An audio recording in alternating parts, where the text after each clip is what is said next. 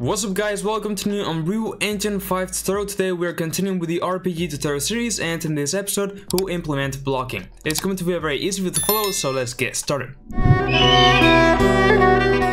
Alright, so the first thing that we're going to be doing is just making that by default we don't have the bow animations on, that we kinda missed that when we implemented the bow and arrow system. So let's go and quickly enter in the blueprints folder and open up BPC attack system, and if we select the hasbow variable we can see that it is enabled indeed. So let's just disable this. Now maybe you already have it disabled from the past, but in our case I had to do so, and now I don't have that bow animation by default. Alright, so right now what we can do is pick up a shield from the ground, go to our inventory and select it, and we equip it on our back. But now what we are going to be doing is that if we hold the right mouse button, we will kind of put the shield on our right arm, and we'll just play a little kind of blocking animation, and we will kind of just make sure that we cannot receive any big attacks, and that will be in the next episode. And this episode will implement kind of the state and animations. Okay, so the first thing that we're gonna be making is that we can basically put our shield at the right hand. So for this, what I am going to do is go and just import the animation of blocking. So let's go to characters, RPG character, animations, and we have a whole bunch of them. I think that we can actually put it on maybe locomotion, but I'm gonna actually create a new folder. Let's call this blocking, just in case we want to add more things in the future, and let's import this animation that I will be linking in the description. Click reset to default, select the mannequin of Unreal SK mannequin, and press import. And now boom, we should have this animation. And no, okay, so it all right, so what I did was basically go ahead and modify the animation, but it seems that when I exported the animation it didn't work, but it's okay, we can work it out here. So sorry about that. What we're going to do is just go to the characters, mannequins, animations, menu, and then we're gonna see this idle animation. Basically press Ctrl D to duplicate this, alright, and just name this to be blocking. And now let's move this blocking animation into the blocking, where is it, folder that we just created. So move here. Cool, and let's remove the So basically we just need to slightly modify the animation. How do we do this? Well, let's go to the skeleton tree, okay, and select down here the clavicle R, which is kind of the shoulder. And with this, with snapping enabled, I guess, or we can just rotate this maybe like around 75 degrees and move the kind of cursor at the start and press key. And now we have a new keyframe with the arm like this. And then we're gonna do the same with the lower arm. Let's kind of put it like this, rotate it, and around here press key again. And now we have this animation kind of blocking. Okay, I can now open this up and we have still this animation. Sorry, I want to leave it ready, but I quickly exported it and it seems that the keyframes didn't export correctly, but it's okay. Like you can see, we can edit this animation in 2 seconds, and now you learned how to do this, which is pretty cool. Alright, so what I got to do is make a new state in the animation blueprint on RPG character, animations, ABP RPG character, which will be basically blocking. So let's go to where we want, which should be on we have main and locomotion. It will be on locomotion. We have idle, walk, run, stop, and so on. In our case, let's go to idle. We have 2 different types of idle, but right after that we are going to be passing the animation of blocking. So let's go ahead and just put this here, blocking, drag it, and this will be another boolean, right? If we are blocking, so it will be like is blocking and boolean, and we're gonna do another blend poses by bool. So if this is true, we'll go through here, and if not, we will go through here. Okay, and there we go. So now if we're blocking, we'll play that animation instead. Now, of course, right now, if we enable blocking, you know, when we are idle, this will work. So let's copy these 3 nodes. But when we're moving, our feet needs to move, you know. So right on here, let's paste this here, and we are going to do one little thing, which is to kind of make the animation additive. And maybe we need to later split the body, but I think that making it additive will work. So we're gonna say mesh space. We can put this on scaled and find the idle animation, which should be idle, this one. Okay, save, close, and this should be going correctly. Now make sure to select this and click loop animation. Let's do the same with idle. Okay, I forgot about that. And now we are good to go. So what we're going to do now is go to the third person input folder, actions, right click and create a new input action. Basically, let's create something as block. We can leave everything as default, but now in the collection we need to add this new mapping, and this new mapping will of course be block. So when we press the right mouse button, of course you can put whatever key you want. We're gonna go into the third person character blueprint. Alright, let's open this up, and I am going to go and just introduce here an IA_block. Okay, so when we start to press it, we will create a new variable which is blocking, and is blocking will basically be set to true. Now let me also just put this question mark here. Okay, so is blocking will be true, and on completed, when we stop pressing the right mouse button, we will set it to false.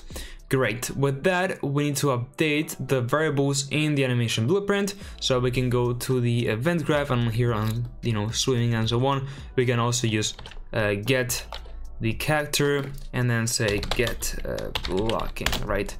And then set is blocking from here to here, compile, and now when I press the left mouse button, you can see that the character disappears. Why? Because we are not playing an additive animation.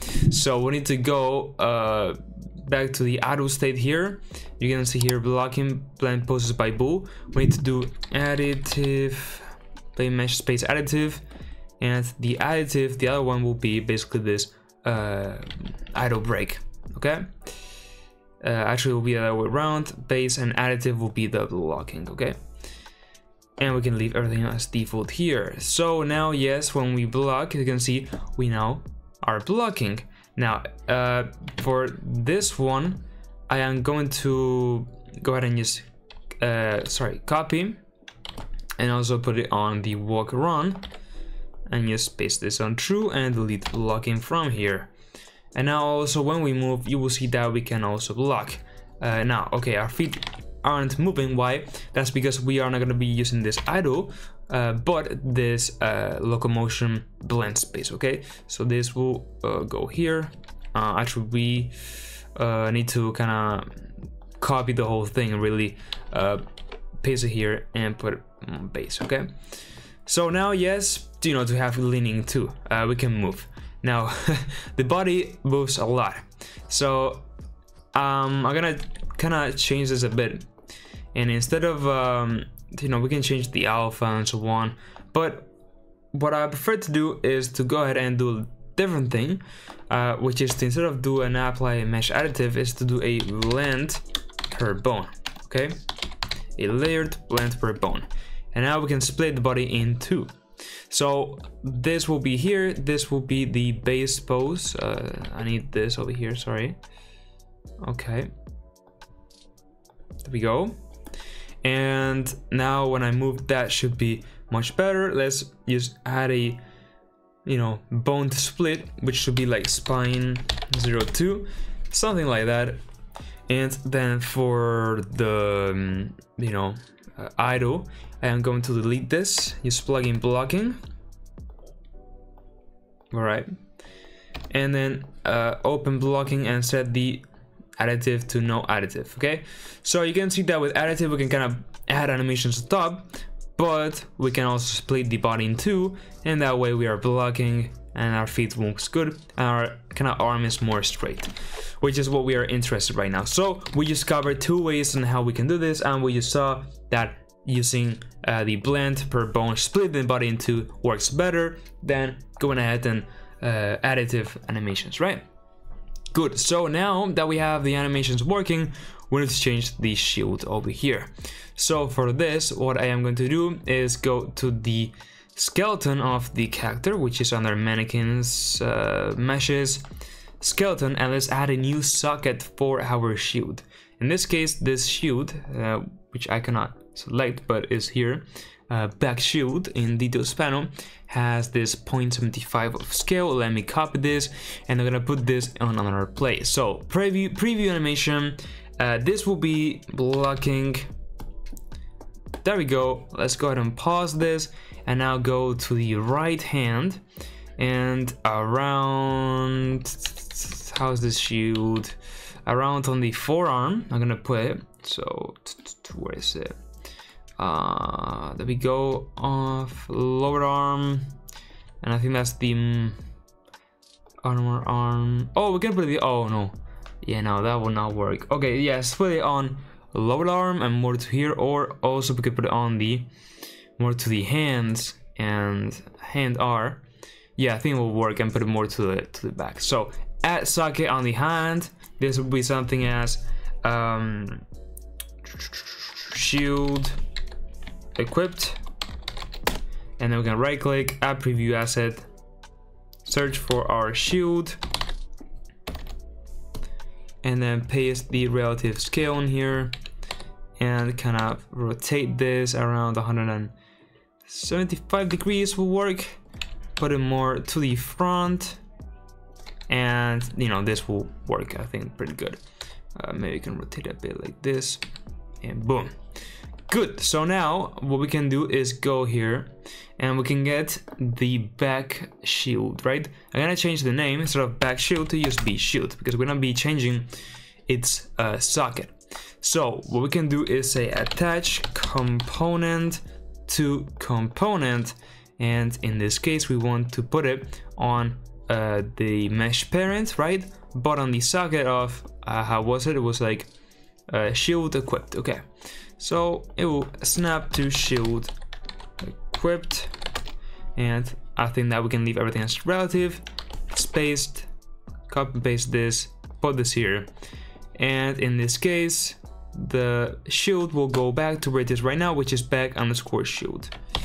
Back underscore shield. Good.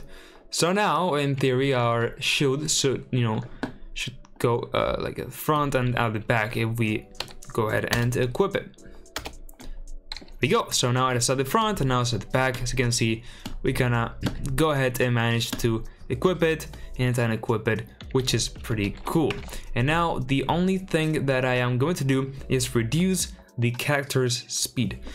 So I am going to go here and get the movement component and say get max walk speed.